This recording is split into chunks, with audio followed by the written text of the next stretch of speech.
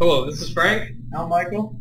and we're with How Do I Hack, and we're going to do a quick lecture on matrices, because we have usage of an ActiveBoard today, thanks to our school. Yeah, our school. Thank you. So send them big messages. So first, we're going to do a 2x3 matrix. I'm just going to show you guys what one will look like.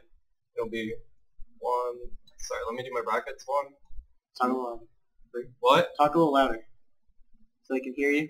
Because we're not using a regular mic, so yeah, hopefully this comes out good. And that's a 2x3 matrix. So what you can do is you can add matrices like this. So I'll go ahead and make another one. What is a matrix, Frank? A matrix is pretty much any sequence of numbers. They can be used to make pictures and music, particularly in programming.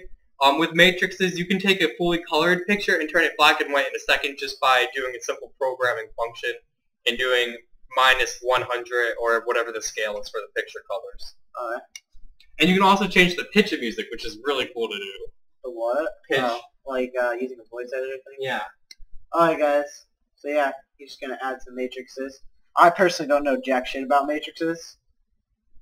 We're just here after school, yeah, because we have an awesome teacher who just let us stay in her classroom. So all that will equal... Well, how do you do it?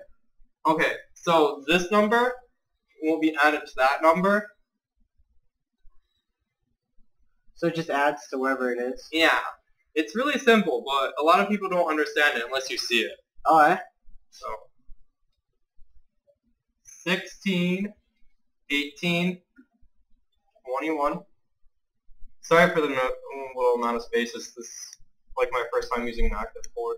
Yeah, we're kind of new to this whole fancy, smancy technology shit. And there you go. That's your first matrix. I just pressed the page. And then next you can subtract with matrices, although it's a little harder to wrap your mind around.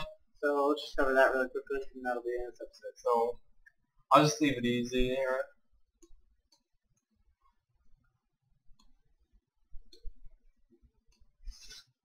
Do the exact opposite. 6, 5, 4, 3, 2, 1. Yeah, like this. Like this? Yeah.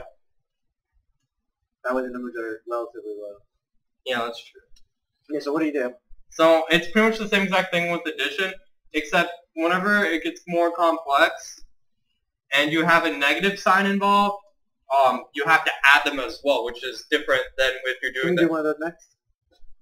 We can do it now. Let's do it, guys. We got this. So, negative 5, negative 3, negative 1, 1, 3, and then we add that number because it's a subtraction sign right there and a subtraction sign there. So it's going to be 7. Alright. So guys, Please.